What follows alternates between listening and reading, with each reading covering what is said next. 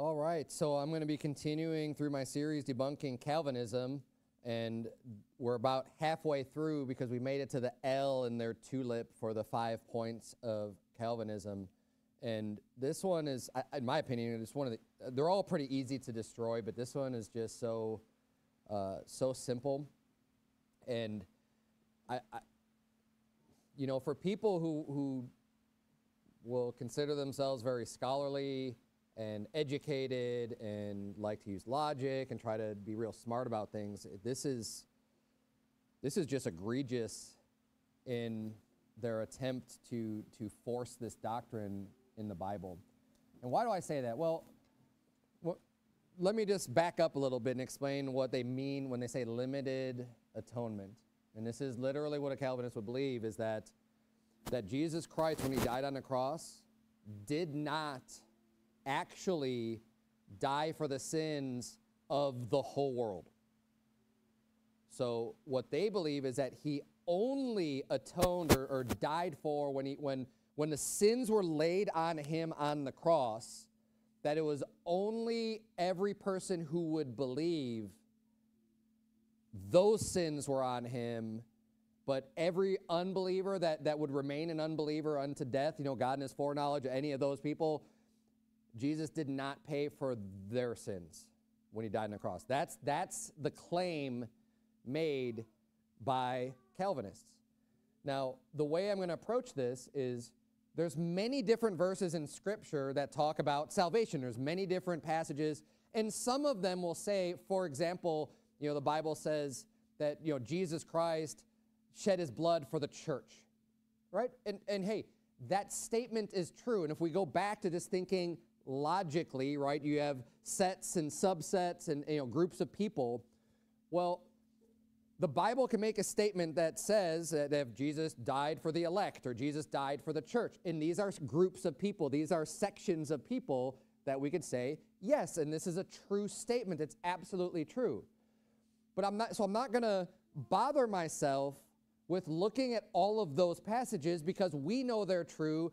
You know, Calvinists are going to say they're true, so we're going to be in agreement. But the problem comes in is there's a whole bunch of other verses that broaden that scope of people to be a larger group of people that the Bible specifically says that Jesus died for them, that you have to do something with.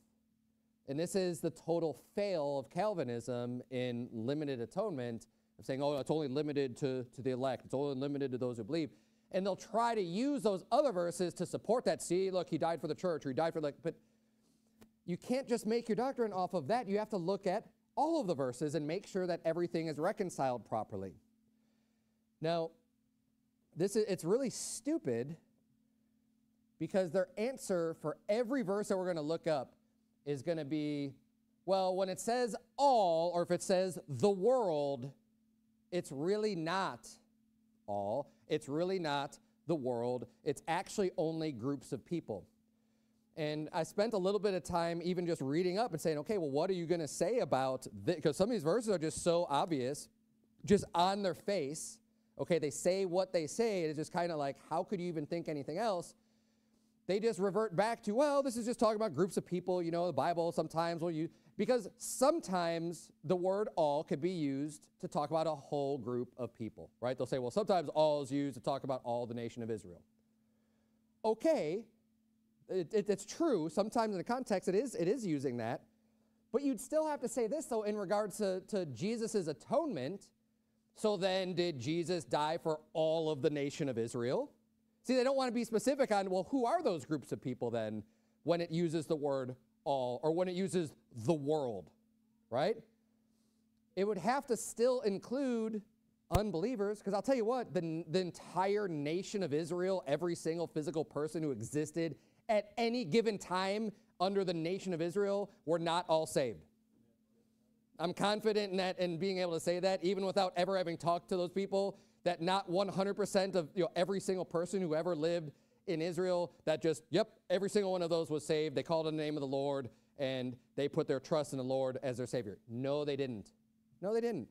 Now, some of them did. Many of them did, right? But it's never going to apply to all of them that they were all ever saved. And any large group of people, you could say the same thing, because we know that salvation, it's not the majority of people. It's not most people that are saved. It's actually the opposite. Most people are not saved. Again, Scripture clearly teaches that. But that's the logic they try to use to say, well, Jesus couldn't have died for everyone. Well, no, he did die for everyone, but it's just not applied to everyone. I mean, that's the bottom line. It's a real simple doctrine. But let's start off looking at some of these passages that bring up the fact that when Christ died on the cross, he died for everybody because God wanted everybody to be saved. God wants everyone. God wants every human being that was ever born to be saved. But that's not what happens. Some people get saved and some people don't. But the opportunity is still there. The option was still there. The payment is waiting and ready to be applied to the unbeliever's account. So let's look. I know we just read the entire chapter, but we're going to dig through into Romans 5 a little bit because it's very significant here. Look at verse number 6. The Bible says, "For when we were yet without strength, in due time Christ died for the ungodly." Now, there are references. They'll say, oh, yeah, but they end up getting saved later. But when he died for sinners. He died for the people who were not saved. It's clear. I mean, if you're ungodly, right, this is talking about the lost. And as we continue reading here, look at through to verse 8, which I always use out soul winning, or very regularly use out soul winning. Verse 7 says, "For scarcely for a righteous man will one die, yet peradventure for a good man some would even dare to die. But God commendeth his love toward us, in that while we were yet sinners, Christ died for us."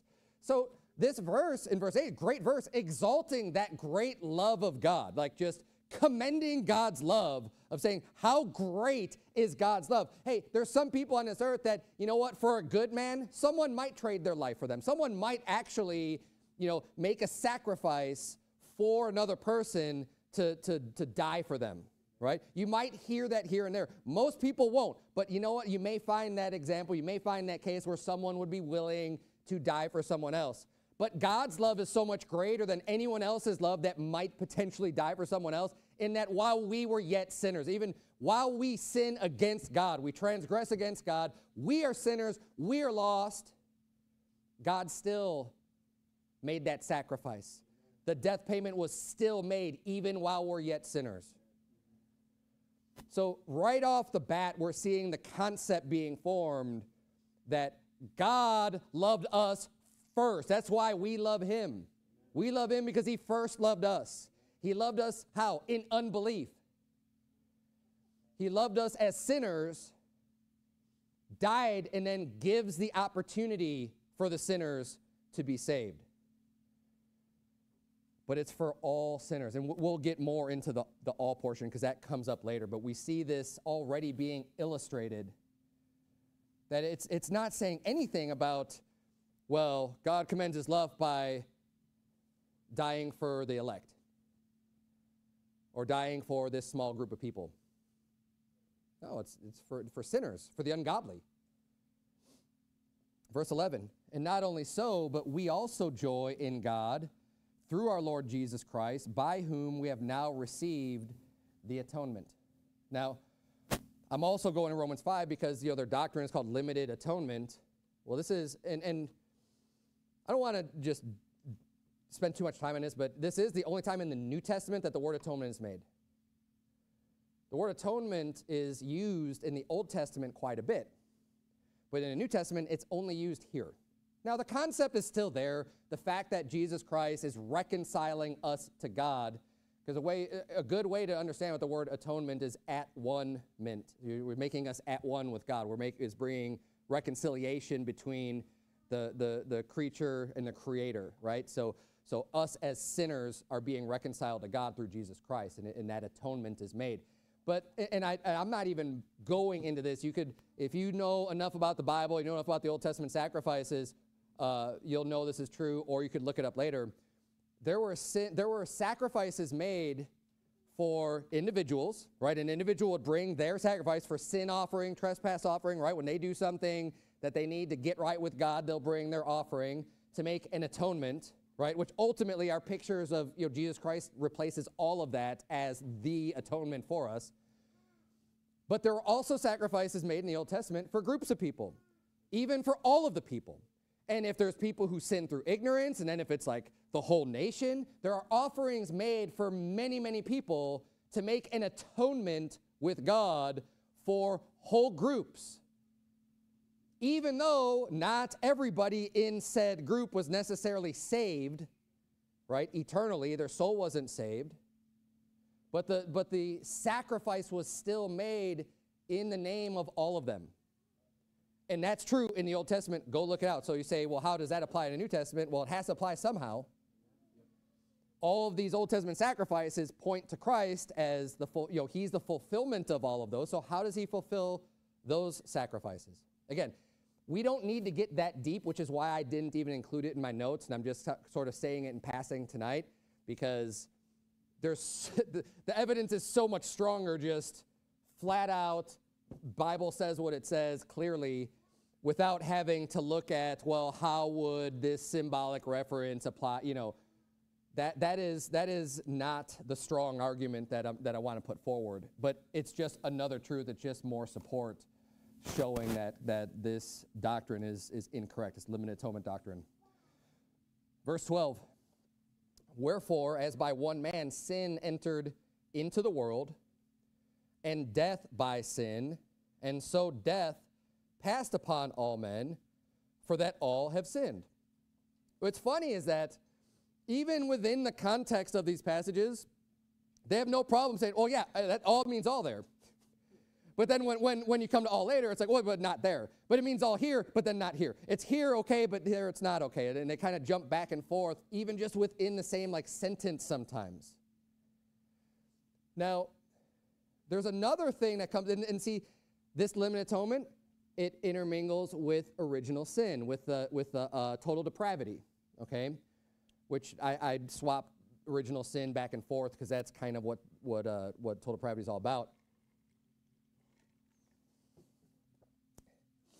But I'll cover that in just a minute, because as soon as we get a little bit deeper in the passage, it gets more apparent. So, one man, who is that one man that brought sin into the world? Adam, right?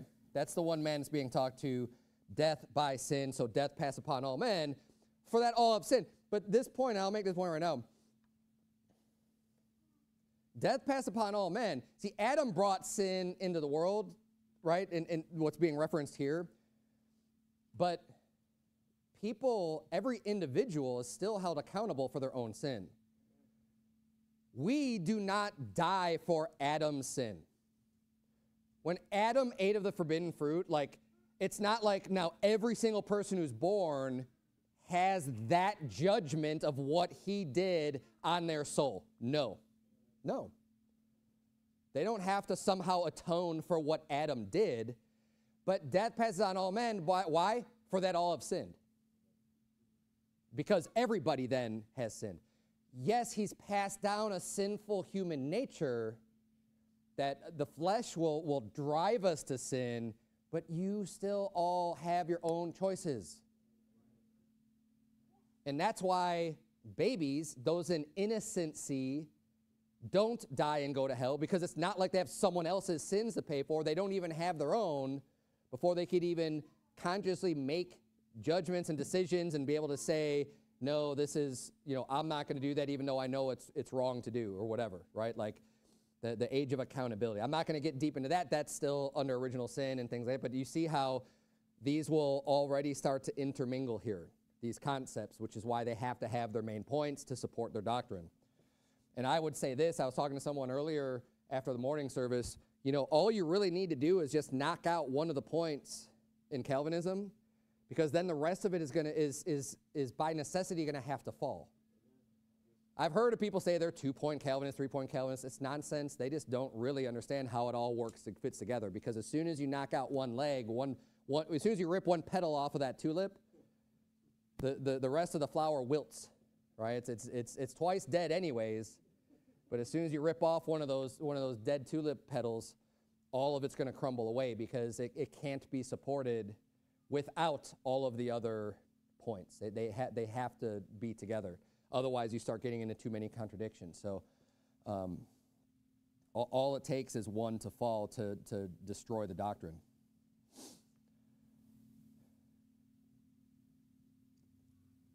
So verse 13, the Bible reads, "For until the law, sin was in the world, but sin is not imputed when there is no law. Nevertheless, death reigned from Adam to Moses, even over them that had not sinned after the similitude of Adam's transgression, who is the figure of him that was to come." And just further explaining that even though they didn't sin the same exact way that Adam did, death still reigned, right? They didn't eat of the forbidden fruit, but they had their own sin, right? "But not as the offense, so also is the free gift. For if through the offense of one many be dead, much more the grace of God and the gift by grace, which is by one man, Jesus Christ, hath abounded unto many. And not as it was by one that sinned, so is the gift. For the judgment was by one to condemnation, but the free gift is of many offenses unto justification."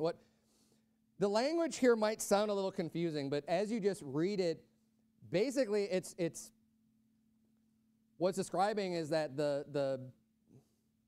what Jesus did, grace, is the exact opposite of what Adam did with sin. So Adam, one man, brings sin into the world, and then that sin is just bringing forth death unto everyone. Well, equal likewise on the other side of the coin, Jesus Christ, one man, brings righteousness into the world and brings grace into the world and dies for the sins of the whole world. Therefore, that's going to counteract the effect of that sin brought in by that other one man to overcome the sins of the world. That's in a nutshell what this is all saying here, is that it's the exact opposite. That's why it says not as, like, even though it's just like it, but just like it in the exact opposite way. Does that make sense? Hopefully, yes.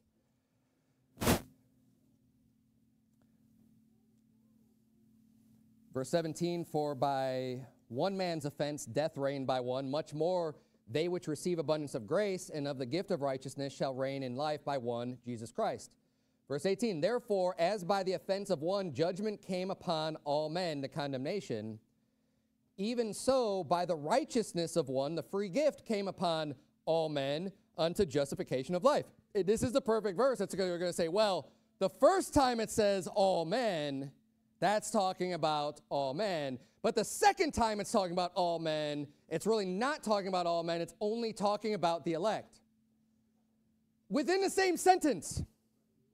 Within the same verse. That's stupid.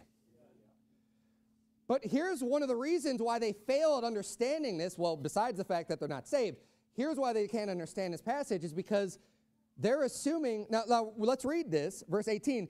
"By the offense of one man, judgment came upon all men to condemnation." Because of what Adam did. Now, that is not stating, I could prove this, again, going back to the other doctrine with original sin and everything else, you can prove that we are not responsible for Adam's sin. So just because of what Adam did, it doesn't mean that every person is going to die and go to hell because of what Adam did. It even says in this passage that, no, you still have done your own sins, right? And that's why you deserve death. That's why the judgment would come upon you. It's for your own sin.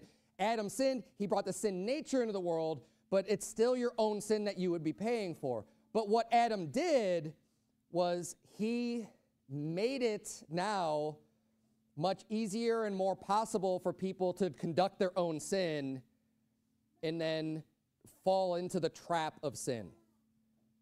In the exact same way, on the opposite side, Jesus paid for all men, for all the sins, making it possible for them to be saved.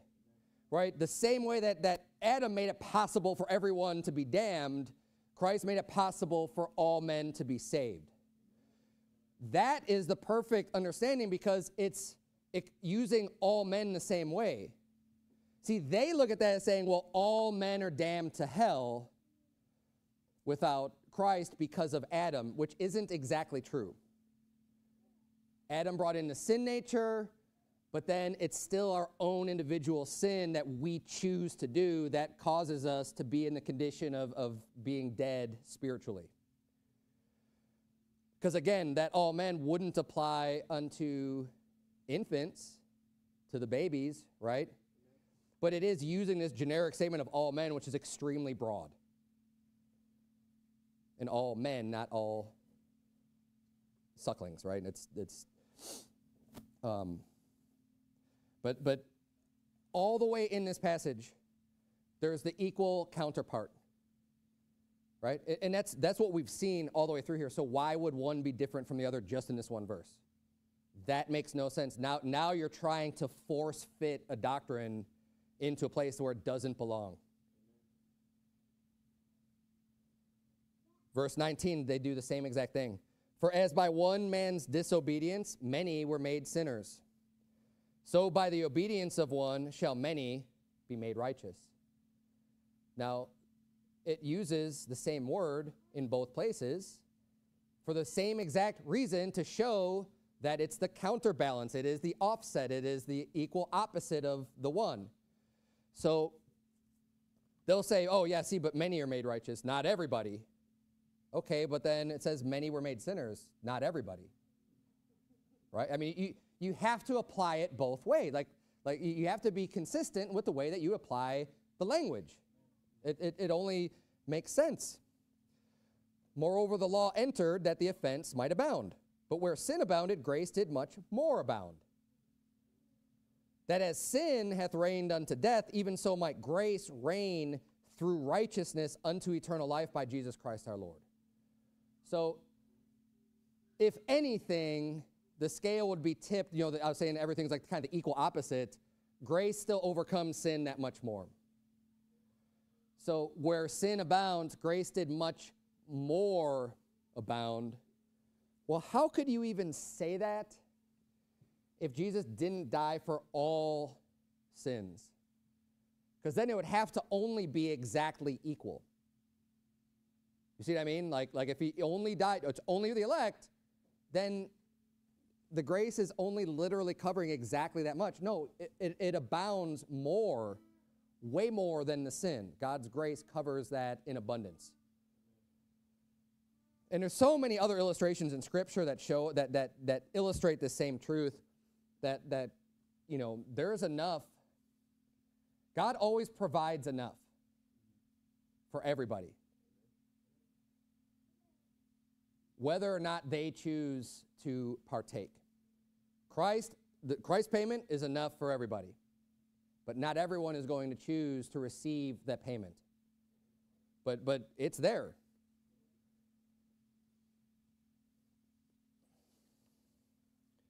Turn, if you would, to 1 Timothy chapter 4. And I'll actually just have you turn to all of these places, because there's not that many. But here, okay, the only thing I have on my notes are just Bible verses.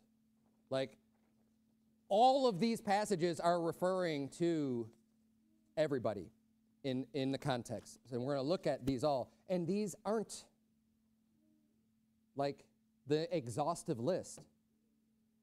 So I say that to say, there's so many of these. Choose one that you feel is very clearly sufficiently destroying this limited atonement garbage, heresy, saying that Jesus didn't die for everybody. And then all of Calvinism falls. 1 Timothy chapter 4, look at verse number 9. And like, in my opinion, like if this doesn't get you, I don't know. It's kind of like, hello, is there anybody there? How many times can you just make excuses for what the Bible actually says before you just accept what it says? Verse number 9, the Bible says, this is a faithful saying and worthy of all acceptation. For therefore we both labor and suffer reproach because we trust in the living God, who is the Savior of all men, especially of those that believe. These things command and teach. So we're actually Timothy is being commanded to teach against Calvinism. Like, these things command and teach. okay? What? That God is the Savior of all men. Why would you even single out anybody? Well, especially of those that believe. Those that believe are those that are saved. That would be the elect. That would be, the people who are predestined to be conformed to the image of his Son. But why are they special? Because he's the Savior of all men, big group, literal all men, all people. But who it's really special for are the people who have gotten saved. Because that's when it becomes actually meaningful. Because the fact that Christ died for everyone doesn't mean anything to the person who hasn't put their faith in Christ. In fact, it does mean something. It means that they're going to have to live with that in death for all of eternity, that they had the opportunity and they blew it. And they're going to have to go through an eternity of hell knowing, hey, that I had my chance. God did love me, and he loves me no more. And again, those verses wouldn't even make sense. I didn't even cover that one, I think, in any of my sermons yet, that he says, I will love them no more. Well, that means God loved someone to a point, and then he stopped loving them. But why would he love anyone he's already damned ever? Like, if you're just fitted to destruction and damned, why would I ever love you? In their view of things, right? In their view of things. We understand of going, no, because he loved everybody and wanted everyone to be saved, but through their own choices, they caused God to stop loving them to where he would love them no more. Which every soul burning in hell right now, God doesn't love them. If he did, they wouldn't be burning in a fiery furnace in the heart of the earth. Because you don't do that to people you love. I know this is really deep doctrine here, but Savior of all men. How else can you read that when it gives a caveat, especially of those that believe, pointing out, no, and especially this group. Especially everybody? Because if you're saying all is only the saved, but it's really special for only the saved. How is that special? It's like the participation trophy. When everybody gets the same award, it's not special anymore. It's not even really an award. Like, what's the point? Everyone gets the same thing anyways. Turn, if you would, to 1 John 2. This is the one place I won't have you turn because I think everyone's got this memorized anyways. John 3:16. Turn to 1 John chapter 2. John 3:16, the Bible says, for God so loved the world that he gave his only begotten Son, that whosoever believeth, so that's anyone, right? Whosoever believeth in him should not perish, but have everlasting life. The next verse says, for God sent not his Son into the world to condemn the world. Now, when we're talking about the world there, do we think that actually means the whole world? Because I do. I don't think that that's talking about a group of people. Why would it say that he wasn't sent in to condemn the world, but that the world through him might be saved? The world through him. Doesn't mean they shall be saved, it said they might be saved. Why? Because it's still dependent on them believing in Christ. But the goal, the mission wasn't to condemn the world, but that the whole world might be saved. Now, how could he even accomplish that if he didn't die for everybody? He wanted the whole world to be saved. He came to die for the whole world, but the whole world doesn't choose him. I mean, over and over again, this is blatantly obvious. 1 John chapter 2, verse number 1, Bible reads, my little children, these things write I unto you, that ye sin not. And if any man sin, we have an advocate with the Father, Jesus Christ the righteous. And he is the propitiation for our sins. Look at this, colon. And not for ours only, but also for the sins of the whole world. Oh, but that's just some other subset of people. The whole world is just the Jews. What? It's just the elect. How do you get that? You have to force a doctrine. to just mean something different than what it actually says. God is not the author of confusion. He's not just putting all these verses in the Bible that reference everybody, the whole world, all many different ways of saying it. Hey, this group is special because they believe, but it still is all for everybody. How many times does it have to be there? And I mean, I could just like close the book right now and stop, but there's still so many more that explain this all in various ways about the same concept. It's like God knew that John Calvin was going to live and just be this promoter of this great heresy, so he made sure that the Bible is very clear about this and has it in his word over and over and over again. But no, I don't even think it's directed at John Calvin. It's just because this is the truth, and it's so foundational and fundamental. God didn't want there to be any confusion. And there's enough Bible, there's enough passages to just completely explain this truth so that there should be no confusion. And you know, the people that want to cause confusion are deceivers. And whether they've been deceived or not, they're still deceivers.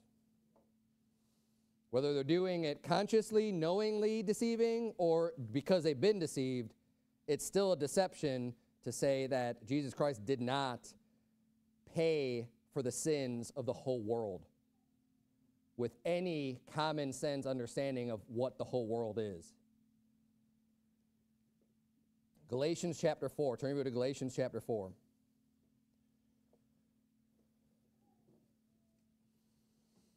And I've referenced this verse a lot, so in 2 Peter 3, while you're turning to Galatians 4, 2 Peter 3:9 says, the Lord is not slack concerning his promise, as some men count slackness, but is long-suffering to usward, not willing that any should perish, but that all should come to repentance. Not willing means he doesn't want it. It's not his will that any. Now there's another good word, right? Any. Does any really mean any? Or any of his believers? But that's not what it says. It just says any, that any should perish. But that all should come to repentance.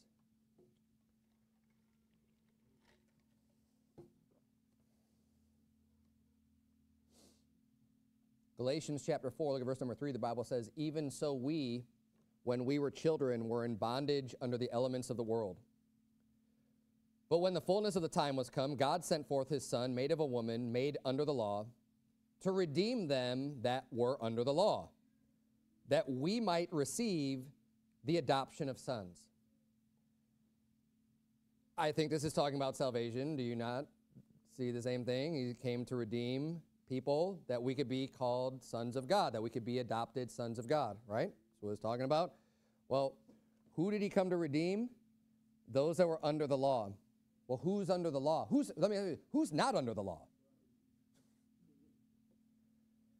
The only people that you could say are not under the law would be people who are already saved, right? Because we're not under the law anymore, we're under grace. But he came for those who are, now you got a problem.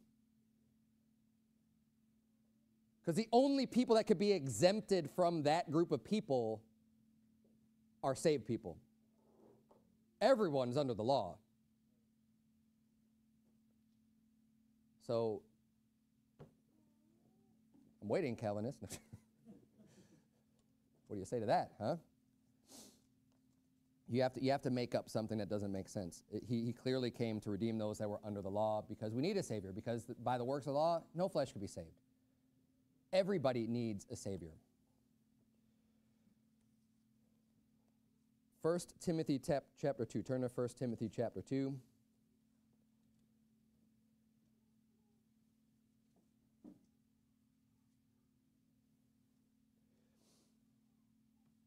And while you're turning there, you know, I already quoted here 2 Peter 3:9 that says that God's not willing that any should perish, but that all should come to repentance. Likewise, in 1 Corinthians 3, verse 5, the Bible says, who then is Paul and who is Apollos, but ministers by whom you believed, even as the Lord gave to every man. Every man has a minister to give them the word of God. God has a plan for everybody to hear the gospel that supports the mindset of not wanting people to die. The minister brings the word of God. He sows the seed of God in their heart, but then it's up to them whether or not they're going to choose to put their faith in Christ. Because God's desire would that be that all men would get saved. Because Jesus came into the world not to condemn the world, but that the world through him might be saved. I mean, it's all consistent. Doesn't it make sense? For a God of love to want everybody to be saved, which, oh yeah, by the way, we actually see reference of that in the Scripture, and we actually see that there's a plan for that in the Scripture, and we see that God's made ministers for people to be saved, but we also see that not everybody gets saved. But it's not because of God. The people who don't get saved, it's not God's fault. God has done everything that he could for them, which puts the full responsibility on the unsaved themselves. Not God's fault. He did everything that he would do for a person to hear, for the person to have the atonement, for the person to have their sins paid. It's all done. Hey, it's done. And Christ is a lamb slain from the foundation of the world. It is there. It's been ready for people to accept, but it's on you. Their responsibility is on you to choose. Choose you this day. 1 Timothy chapter 2, verse number 1. The Bible reads, I exhort, therefore, that first of all, supplications, prayers, intercessions, and giving of thanks be made for all men, for kings and for all that are in authority, that we may lead a quiet and peaceable life in all godliness and honesty. For this is good and acceptable in the sight of God our Savior, who will have all men to be saved and to come unto the knowledge of the truth. Wow, imagine that. Another verse that says that God wants, God will have all men to be saved. If he didn't want all men to be saved, then why did Jesus Christ command his disciples to go out and preach the gospel to every creature? Wouldn't it be more efficient to be like, hey, God, can you just give me a list of the elect so I could just go preach the gospel to them? Why should I waste my time giving the gospel to people who just aren't even going to hear anyways? Why would we even need to do that? Why would you say, well, because you know, but you don't know, but I know.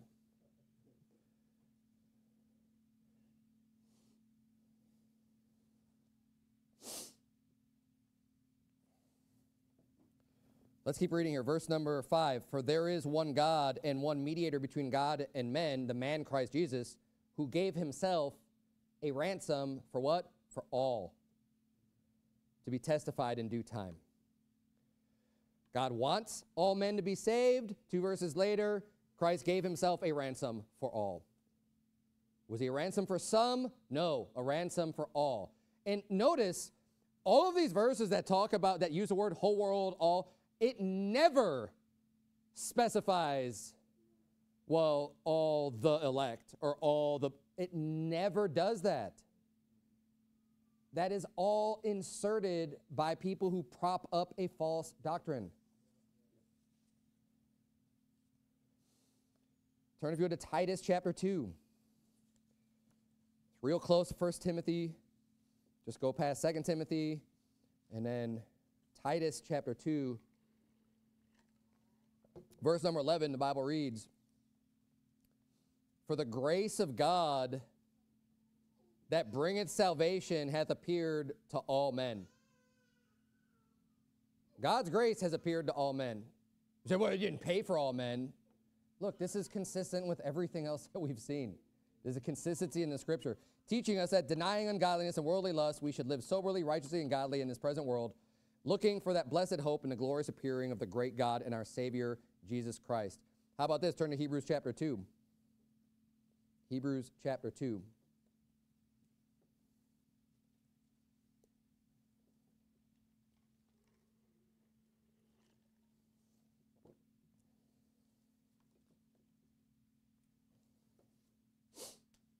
Hebrews 2, verse number 6, the Bible reads, but one in a certain place testified, saying, what is man that thou art mindful of him, or the son of man that thou visitest him?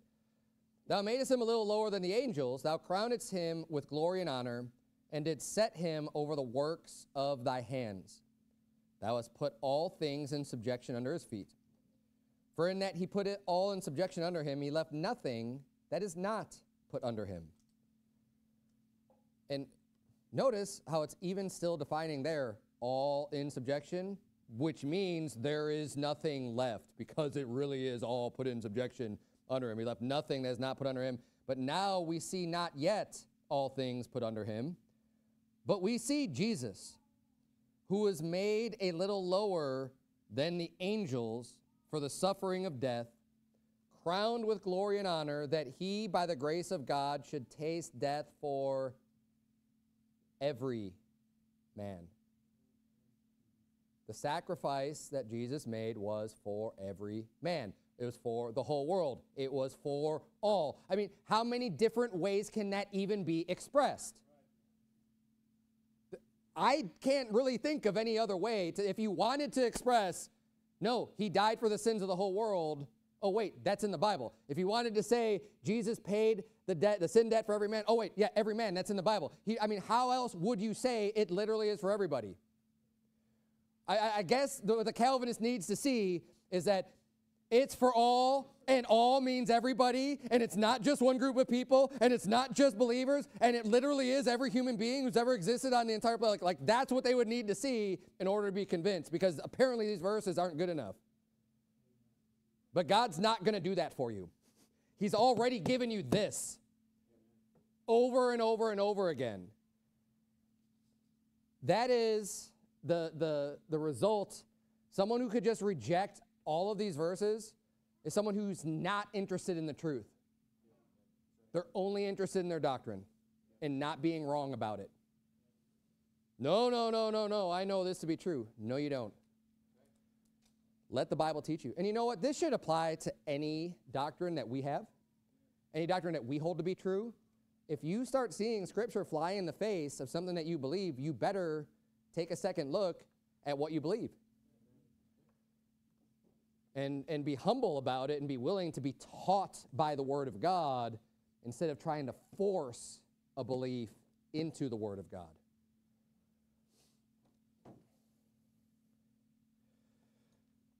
Turn if you would to 2 Peter chapter 2. I'm going to close on 2 Peter chapter 2. And I'll read this passage from Isaiah for you, Isaiah 53. Even in the Old Testament. And again, I was sticking with verses and passages in the New Testament that are, in my opinion, just extremely clear. Like, I'm failing to see any other way. And when I tried to look for what a Reformed person, what a Calvinist might say against these verses, it was like the same canned answer for everything. Well, when it says all, it doesn't, like, it's just a variation of it doesn't really mean all. It doesn't really mean everybody. It just means a certain group. But it's kind of like, you can't even say that in a good I wouldn't be able to say it in a good conscience because it doesn't, you don't get that from any of the context. And you may be able to find, and there's a couple passages where I could say, okay, I can see how you could make that conclusion, even though it's a false conclusion, given the context of that passage, but there's just too many here to make that conclusion with. And that's why I start with Romans chapter 5, because it's very clearly doing a comparison and a contrast and using literally the exact same words to show both sides of the coin, to show the death, to show the life, to show the sin, to show the grace, to show, it's to show Adam, to show Jesus. It's using that on purpose because they are the positive and the negative, the one to the other, the exact equal opposite of the other. But they use the same language. They both use the all. They both use the many. They both, it is terrible understanding. It's terrible exegesis of the Scripture, right? About talk in their language to say that to say otherwise, really. So I'm reading from Isaiah 53. You're in 2 Peter chapter 2. Isaiah 53, verse 3, the Bible says, he is despised and rejected of men. Okay, this is prophecy of Jesus Christ, of course, right? A man of sorrows and acquainted with grief. And we hid, as it were, our faces from him. He was despised, and we esteemed him not. Surely he hath borne our griefs and carried our sorrows, yet we did esteem him stricken, smitten of God, and afflicted. But he was wounded for our transgressions. He was bruised for our iniquities. The chastisement of our peace was upon him, and with his stripes we are healed. All we like sheep have gone astray. We have turned everyone to his own way. Now, we've turned everyone to his own way. Is that everyone? Yeah. And the Lord hath laid on him the iniquity of us all. They've all gone astray, but he's laid on him the iniquity of us all. Now, if they're going to say, well, the us, the our, this is all just only talking about Israel, because that's the Old Testament, it's Isaiah. Okay, was every member of Israel saved? Every physical human being that was within the nation of Israel that could be considered Israel, were they all saved? No. So if you're going to say that's who the us and the our and the us all, well, you're still having a Savior pay for the sins of people who never get saved. You see what I mean? Which, then why wouldn't it apply to the whole world then when it says the whole world? If you already can make an allowance for it being the all there being this group of people that could include unsaved people. But they're going to say, no, it's only the saved. Like every time it's only the saved. If that literally were the truth, God wouldn't be sloppy in his language in all of these places to use words like that would be so ambiguous and so hard to really get to that truth. That God is not the author of confusion and is not trying to deceive people by using, hey, this will be funny, I'll put the whole world in there. I'll say that Jesus died for everybody, for every man, for all their sins, that all their iniquities are all laid on him, and just see what they do with that. And only these few people, when John Calvin comes along, are going to be able to finally have the key to understanding this. When he said, it's not really all. It's like an insane person. That's what it is. It's insanity when you just like, wow, hey, it's like someone on a lot of drugs. Hey, I figured it all out, man. And they just say something really stupid like, you're a fool. I figured it out. When it says the whole world, it's not the whole world. When it says all, it's not all. When he says every man, it's not every man. It's amazing. This will blow your mind. Oh, it's stupid. I'm going to take God at his word for what it says. Last reference, and again, it doesn't mean this is the last reference in the Bible. It's the last reference that I decided to put on the paper before I was like, okay, if you can't get this, then I have nothing else for you. 2 Peter chapter 2, verse number 1. But there were false prophets also among the people. False prophets, are they saved or not? Okay, we can agree that they're not saved. In 2 Peter 2, it's talking about like reprobate false prophets. Okay, just want to make sure we understand that. But there are false prophets also among the people, even as there shall be false teachers among you, who privily shall bring in damnable heresies, even denying the Lord that bought them, and bring upon themselves swift destruction. Well, that's pretty interesting. They're bringing in heresies. They're bringing in their own destruction, yet the Lord bought them. Huh. Now, how else can you describe a group of people who are damned? And read all of 2 Peter chapter 2. These people are twice dead, plucked up by the... go through and see all the descriptions of this group of people specifically that it's talking about here. The Bible literally is saying that God bought them. How were they purchased? How were they bought? Well, when we look to Scripture, how is anybody bought? With the blood of Jesus Christ. Amen. We've been purchased with the blood of Christ. Amen. He bought everybody, even the false prophets. But it does them no good because their faith isn't in Christ. So they don't have the grace and the forgiveness applied to them. But they belong to God just like everyone else. And you know what? God's going to throw them in the trash of hell. And he can do that because he bought and paid for them.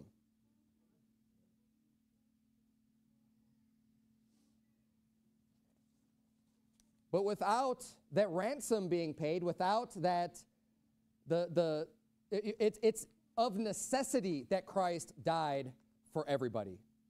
He had to for everything to play out the way it does, for God to do what he wants with his purchased possession. Because if they reject that, well, all you're missing out on is a benefit when you reject Christ. All you're missing out on is eternal life. All you're missing out on is forgiveness of sins. All you're missing out on is all the grace, right? There's nothing bad associated with that. But when people still just reject that, and God has called and they didn't answer, God has reached forth his hand and they refused, right? Like Proverbs 1 says, hey, I tried, I was there, I was calling out to you, I was there to help you, but you refused. Therefore, you're done. See ya. But he was there. But he did love them. But he did try. But Christ did still die on the cross to pay for the sins of the whole world, so that there could be nothing standing in the way of somebody putting their trust in Jesus Christ, because God wants them to. Because Jesus Christ came into the world not to condemn the world, but that the world through him might be saved. Calvinism is really stupid. Okay? Full of people professing themselves to be wise, they are really stupid. If you believe a doctrine like this, like, I'm not sorry, you're stupid. Now, if you are ignorant because you just simply have been duped by someone and you didn't really see all these verses, you didn't see what the Bible says, well, now you know. Don't be stupid and continue in error. Don't reject what the Bible clearly says. Just accept it. And once this leg falls, like I said, good luck now trying to harmonize the rest of Calvinism's doctrines. You can't. They need this to be true in the depth of all of the Word of God. They need this to be true to try to prop up their false doctrine. Every of the 5 points you need it to be true. Let's pray. Dear Lord, we love you. We thank you so much for loving the world so much that you would give that ultimate sacrifice in the death of Jesus Christ to pay for the sins of the world, dear Lord. We thank you for loving us so much, because that's the only reason why we could even love you.